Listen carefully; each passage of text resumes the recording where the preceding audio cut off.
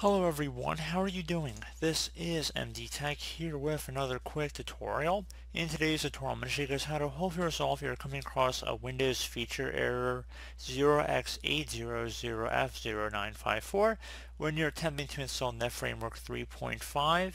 So this should hopefully be a pretty straightforward process here, guys, and without further ado, let's go ahead and jump right into it.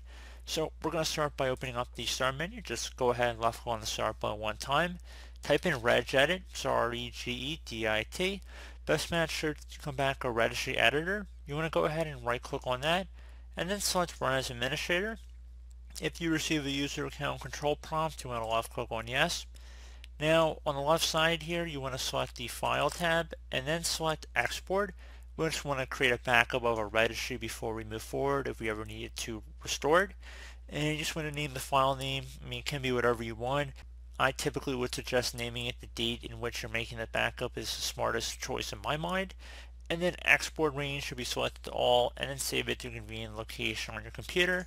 Ever need to import it back in, just would do File, Import. So pretty straightforward. And once you've done your backup, now you want to go expand the HKey local machine folder. So either double click on it or left click on a little arrow next to it to expand the drop down. So you want to do the same now for the software folder. So again, either double click or left click a little arrow next to it. Should be a policies folder under here. Expand that one as well. Microsoft, expand that. And there should be a Windows folder right here. So again, expand that one. And it should be something now that says Windows Update in here. Go ahead and left click on that. Expand it as well.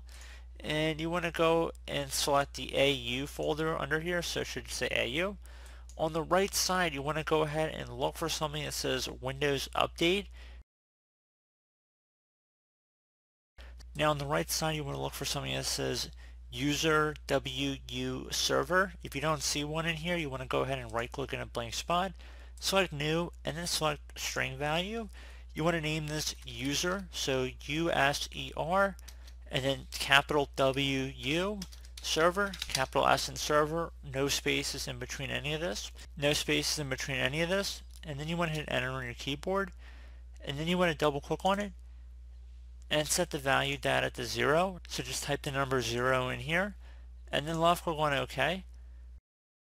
Once you're done with that, you can close out of the registry editor, restart your computer, and hopefully that's resolved your problem.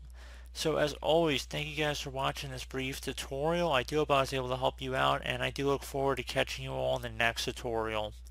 Goodbye.